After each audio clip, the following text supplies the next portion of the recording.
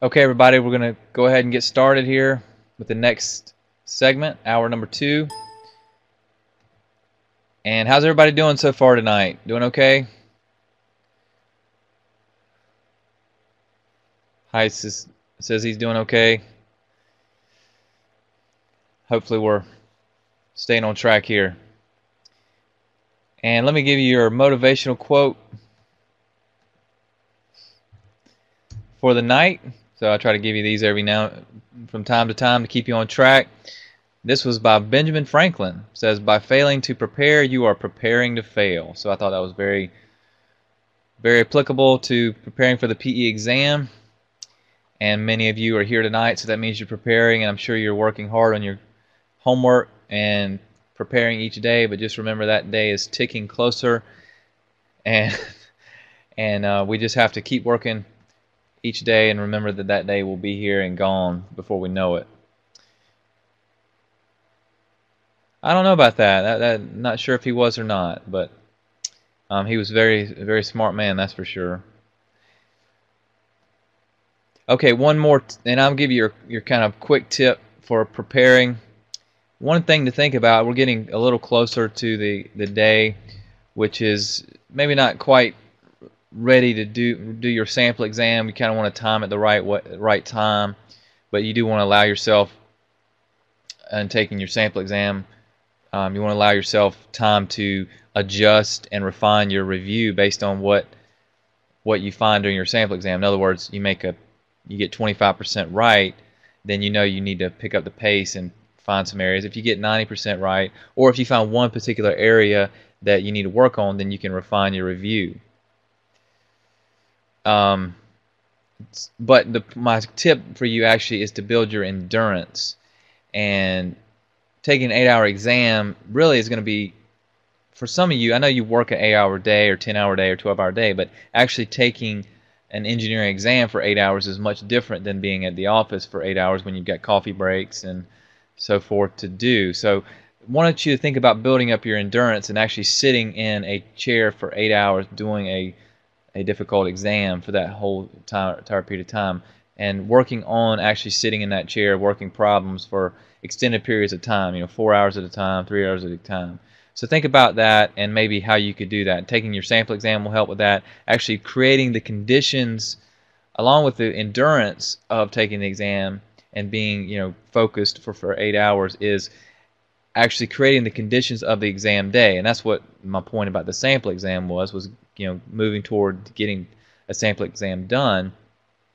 And of course the PPI is part of your required text, but also get the NCSS sample exam. Get a handful of problems that you could do over a 4-hour period maybe to practice sitting in a chair working problems for that continued period of time. But create those conditions. Get your 2 boxes ready. Go ahead and start pretending like exam is here and you have to actually find the information you're looking for and do that and set certain things in play that will be like exam day. Ryan says, sometimes you may have people moving around and coughing and whatnot, so maybe think about that. You may be better off. I personally studied at the library at times, I studied at home at times, and I studied at work or at the coffee shop. I tried to study just about everywhere I possibly could. Sometimes it was hard to stay focused, and so you kind of had to change the environment. But I did have some days where I actually spent 4 hours, 8 hours, and created that exam condition. And so that's a tip for you to consider in your review, is actually build that endurance. Okay, so let's go ahead and do another example of soil classification. With that being said, and you're giving your quick tip, let's move on to your 6-minute solve problems. This is another example of soil classification. This comes from the 6-minute solve problems for Geotech, GE. Problem number 2, the following laboratory test results for Atterberg limits and particle size distribution, i.e. sieve analysis, were obtained for a soil. So now they give it to the data in percent passing. On this problem, they give us these sieve numbers, 4, 10, 40, and 200. They do give us the millimeter size alongside that, which is nice, I suppose. This B3 reflects probably a boring number, like a boring 3. And this data was taken between 10 to 11 feet. So these are our percent passing for those 4 sieves. And here's our Atterberg limits, LL of 31 and a PL of 25.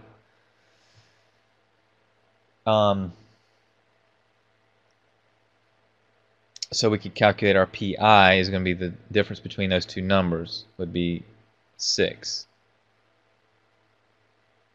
We'll go ahead and calculate that real quick as well. Alright, they want us to calculate it based on USCS. Okay, so first thing we're going to need to know is the F200, and is it coarse grain or fine grain? Of course, we know that if it's, since 10% passes the number 200 sieve, everything else is larger than that. 90% is coarser than the number 200 sieve. So are we coarse or fine? Okay, how he says coarse, I would agree with that. So actually, let's take a look at let's just briefly check our multiple choice. That would actually tell us we're coarse. They're all begin with an S. SM, SP, SW, SC, SW, SM. So we could have said that anyway, but based on our multiple choice. But we know that we're coarse because 90% is greater than the number 200 sieve.